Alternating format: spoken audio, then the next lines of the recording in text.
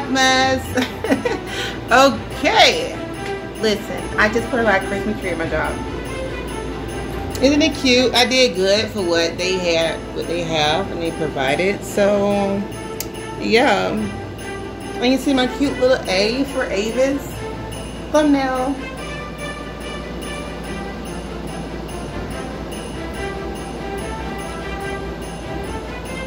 So anyways, you guys, I'm currently at work. Y'all at 3, ready to get home to do nothing. That's probably a lie. I know I still have to prepare dinner. We haven't leftovers we had last night. We had some oven smothered fried chicken. Sit down. Some oven smothered fried chicken last night for dinner. I cooked with some Italian string beans, the big chunky ones, with some cornbread and rice. You know, it had gravy, of course. But it's time for your girl to get push away from the I would not say push away from the table when it comes to eating hearty soul food and rice and the pastas and gravies and stuff, because I mean I'm still at 225, 227, but you know muscle is leaner than fat. Fat is span fat. You know, you can see a whole lot of that. So if you understand the body. But anyways, I'm getting like a little too bit chunky. I don't like the way my body is looking now. So yeah, it's time for me to fall back and do what I need to do. So that means upping my protein, letting go some of the carbs, because you can have carbs. That's the thing, you know, you don't have to cut out all of the carbs. That's the thing, you can have carbs, just small amounts. You can have carbs. And the thing is, you have to put yourself into a calorie deficit. So basically, you need to eat and burn. I just had a brain fart. So anyway, you have to eat the right kinds of meals. You actually could eat 5 times a day, but it's what you eat. So say for instance, like for breakfast, you can have like I don't know what you guys like, but let me just give you a good example or something. You can have like maybe 2 boiled eggs, 2 fried eggs, you know, not fried eggs, but you know, you have a little bit of a little oil or something in the pan, or spray it or whatever. Like 2 boiled eggs or 2 fried eggs or 2 eggs in general. Then you can have you a piece of bacon or avocado or some fruit on the side, or some yogurt with some little granola crushed inside of it, or oatmeal. So not all together, but I'm just saying you can have these things, but you can have like eggs with bacon, or yogurt with a link of two or 3 little links crushed on those little small ones like that. But definitely pay attention to the calories. So you pay attention to the calories and make sure you don't go over your calories. That's good. And also make sure you burn at least 700 calories a day. You can burn, your body burn more than that on its own if you're, you know, kind of active in your day, a regular active person. So I definitely need to do that. You see, girls, look at this, honey. Y'all remember my collarbone? I used to be crazy about my collarbone. Where's that collarbone? I mean, it's bare right there, but it's not like defined like I like it. You know, you guys might have to brag on that. When I had lost my weight, and everybody used to be like, when they lost that weight, they be looking at their booties and all this kind of stuff. Baby, I was more impressed with my collarbone. Like, it was like that by itself without me doing that. You get what I'm saying? It was like this. And I liked that. To each his own. I liked that. I like to see that. And now my neck got a little chunky. Even hubby say, yeah, baby, neck getting a little chunky. I mean, that doesn't bother me when he says it. But it reassures me, let me know, yeah, bitch, you gain weight. And I know I done gain weight. So, because my clothes, I feel like my clothes look good on me. But everybody like, hey, but you're not even big like that. What are you talking about? To you, I'm not big like that. To me, I am. So, in that case, girls, I got to do what I got to do, because I'm not going to be sitting here gaining all that weight back and then be like, damn, like, what happened? So, I definitely know I need to put those sodas down, because that's my main thing. I need to put the sodas down. I need to put the juices down, the teas down. Got tea with me now. And definitely snacking. I snack a whole lot more than I eat. I don't eat real meals all the time. I should be eating meals, because if I meal prep and I can do things the way I want to, then I feel like I can do a whole lot more better, because of the simple fact that my meals are already prepared, or therefore if I have healthier options in the house versus I'm buying, go to Sam's Club and Costco and stocking up on all these snacks and stuff for the kids or not. Like, oh, yeah, bump there. Like, their cookies and chips and stuff they like, whatever.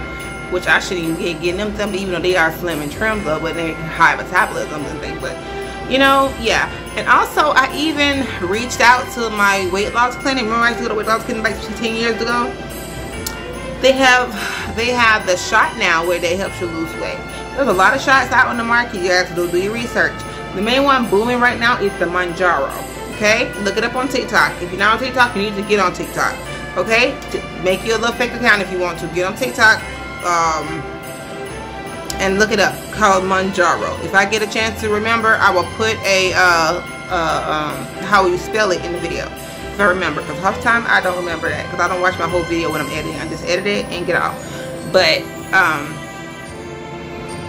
yeah, but it's called Mounjaro. My weight loss clinic, I call them, they have the I'll call it off brand, but it's still the same active ingredients in it, and it's $100 a week to get the shot. We get a shot once a week. So you get the B12 shot, you get the weight loss shot, and also you get those amphetamine, what those call those pills for the boost your metabolism, which I feel that affected my heart. Hold on one quick, I gotta go do something. Okay, I'm back. I had to go tend to a guest. So anyways, it's 2:20 now, and I'm ready to go ahead and get off, guys. Yeah. Anyway, question to my married folks or whoever, you know, it's necessary you have to be married if you've been with somebody a long time. What do y'all do when y'all reach that certain bump in y'all relationship? It's that, I have said this before,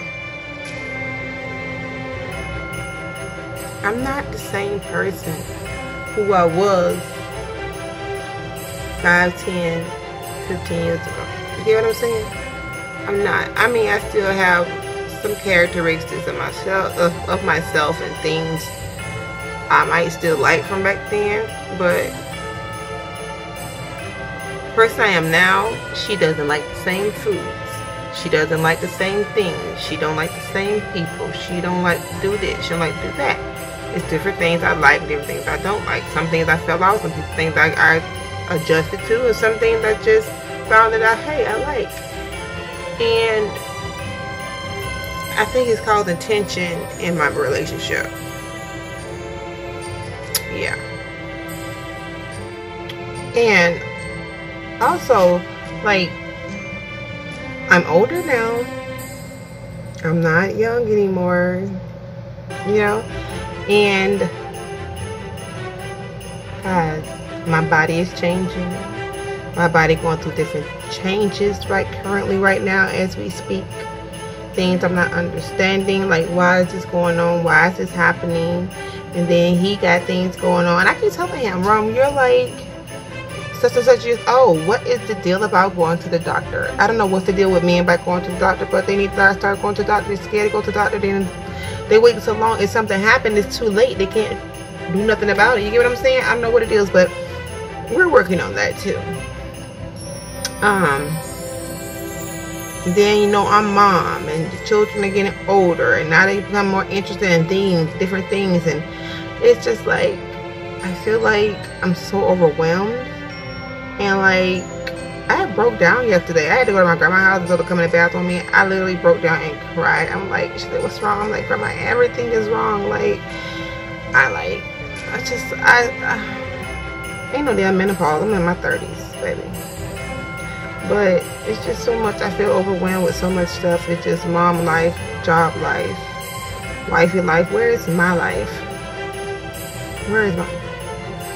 And I just want stuff to go smooth. I know I guess that's being unpractical, but I want things to go smooth, like no arguing and no fussing. And I know we're gonna disagree, and I know, you know, and I think another thing is that maybe, I know, okay, I know I changed.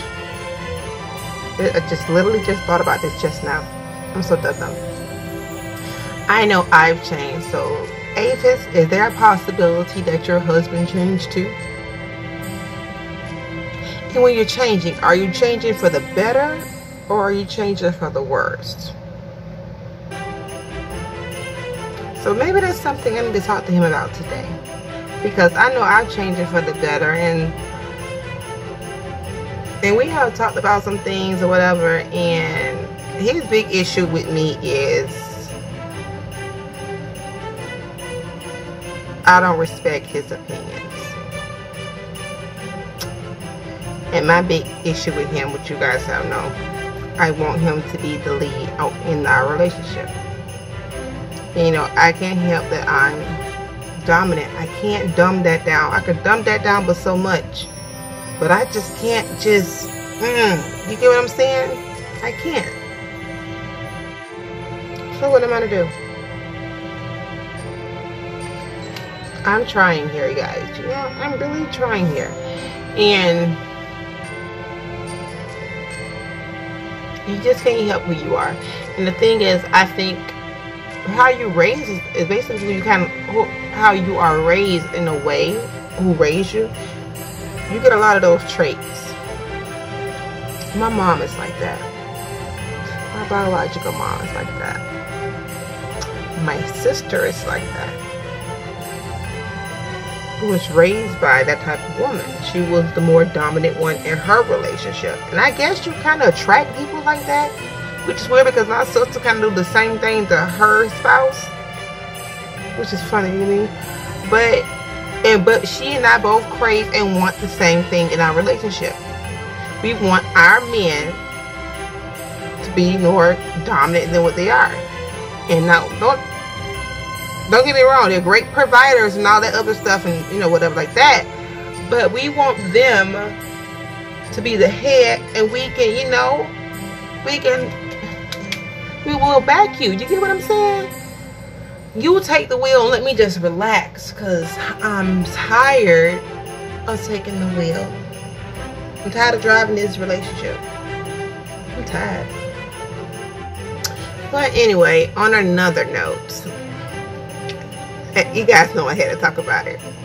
So, it's about Eva Q. So you guys see that she has got married to her Nigerian man. Her Nigerian African man. You know what? I say kudos to that shit. You get what I'm saying? Nobody has time to be sitting around waiting for love and waiting for a guy to marry you, waiting 2-3 years for somebody to marry you. That's a long fucking time. And no, because especially if you're older, it's hard enough just finding someone that's right for you, and then you find someone you feel like you're equally yoked. You get what I'm saying? And y'all are compatible in a lot of ways, and you feel like, okay, this might be the one, okay, this might be. And then they wait 2-3 years, 4 years to marry you. And another thing, I feel like you do need to definitely know a person, and you have to like know them. Don't get me wrong, I was kind of shocked. Was like, okay, 7 months is a little, you know, to know someone, then marry them. But if you know, you know. Just like B-Love, she said she was with her husband. She knew she was with him 9 months, and then they got married. So I'm like, they got engaged, and then the next week they were married. It works for some people, not for everybody, okay? And to me, she seems really happy, you know. To me, she seems like she could be happy, you know. So we don't know what's going on behind the scenes, but neither at the same time it ain't our business. But since she put it out there, we have opinions. Now I did see a lot of people dogging her in the comments. They were saying a lot of negative shit. One of them kind of pissed me off, and I did go have some words with her back and forth, because she was like, called Q a slut or some kind of like a whore or something like that. And that's why she jumped from man to man. She's a slut. Bitch, that bitch had done pissed me off. I had done went off on that hoe. I'm like, yo, old, I mean, like, literally, you an old ass hoe. Sit down somewhere. Like, yeah, you gonna come for her? And you old as shit. Are you mad? Tell the bitch you big mad. You mad? She got her Nigerian African king. She's fucking, you know. Oh, excuse me. That is kind of true too, because you know she's a river queen now, so leave her alone. How you doing? But yeah, that shit had done like struck a nerve. Like, how you gonna sit there and call another black woman a slut or whore just because a relationship did not work out with somebody else? How many men have you relationship did not work out with you? Like, what the fuck? How you can open your fucking mouth and say that, bitch? Now, anyways, now what I did say to my hubby, I could be wrong, but I'm just evaluating. And another thing before I say that, I've been enjoying her content a whole lot more now. But I haven't been on YouTube. I have not been on YouTube watching videos, period. I hardly even be on YouTube. I'm not on YouTube posting or advertising my business. Don't forget to check out www.justsnatch.com. I got plenty of things on sale. If you need any type of luxury item, bag, purse, outfit, shoes, I got you. Just contact me. Info will be below. But anyway, it's more refreshing. And it's good to see. I love all the smiling, the talking, the different culture you get to see. But this is what I did say. I don't see Q staying in Nigeria for a long amount of time. I think after a while of them being married, she's gonna try to get him some type of green card or whatever for him to move over here in America or something like that, because baby, the way their food set up over there. But what I see, I say, I don't know Q personally, but I kind of get off of like a not bougie, but you know, of better standards. I'm not gonna say Nigeria is low class and like that, but they had so many flies over their meat in the market. I was like, fuck no. And then she did say that in the video. I was like, I wouldn't want that shit either. And then they had offered her a piece, and like I said, no, see, she ain't gonna fucking eat that shit. Cause if you would have saw it, you could go see it. They got their own channel too. So like I say, I actually been enjoying it, because like I don't be on YouTube like that, and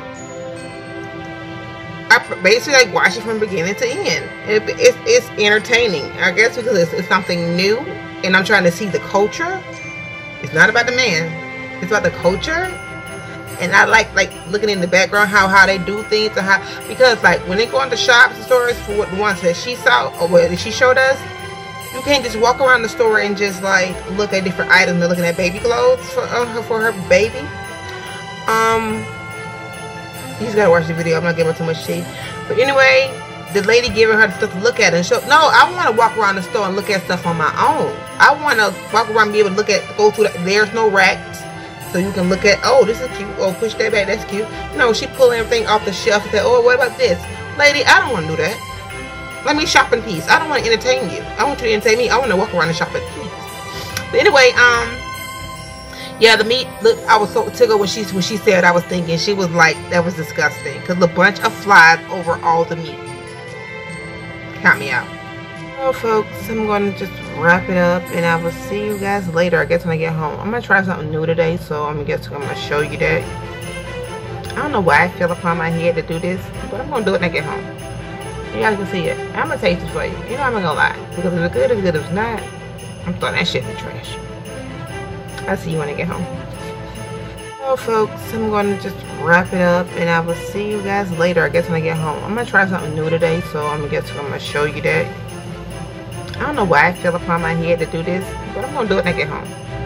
You guys can see it. I'm gonna taste it for you. You know, I'm not gonna lie. Because if it's good, it's good. If it's not, I'm throwing that shit in the trash. I'll see you when I get home. Hey guys, I am home relaxing, baby. I'm gonna go boil me some eggs and just put me on like a ham roast, whatever you want to call it. Like a pork roast, not a ham roast. Excuse me. I eat me some boiled eggs. And these motherfuckers about fire. But you were like, nah, Ava. Just boiled eggs, no, baby. It's how you season them jokers, baby. Let me tell you.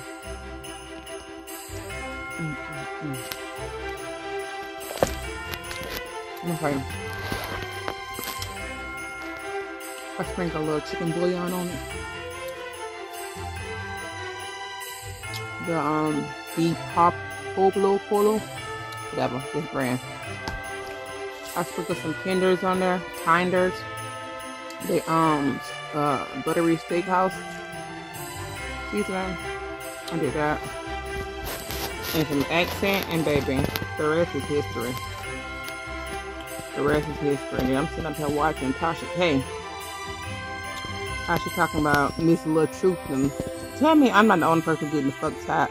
I am there. I am tired the fuck of Little Truth family. Period.